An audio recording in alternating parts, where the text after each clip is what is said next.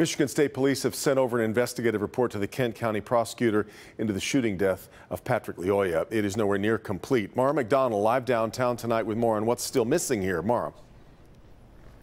Devin, the answer to that is plenty. An entire forensic report as well as key details like on the taser. Let me show you.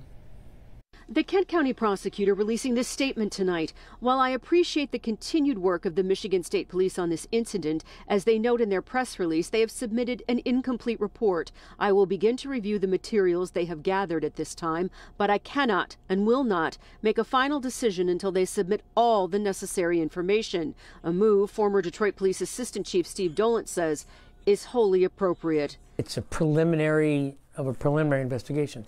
None of the pertinent questions have been answered. MSP says it doesn't yet have the forensics from the body cam or the taser, but Dolan says what he really wants to know begins with why Officer Scher pulled Patrick Lyoya over. What drew his attention to that car to say, hey, something ain't right?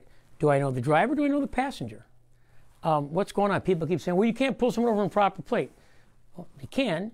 While MSP put out a press release announcing it had sent an investigatory report to the Kent County prosecutor, the NAACP says it wants the prosecutor off the case. Additionally, we are demanding that Chief Winstrom terminate Officer Christopher Scher immediately and start the decertification process that will not allow him to ever serve as a police officer in the state of Michigan.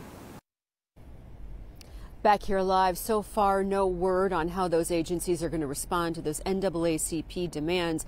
Bottom line, MSP has some more work to do here. We're live downtown. I'm Mara McDonald, Local 4. Sure sounds like it. All right, Mara.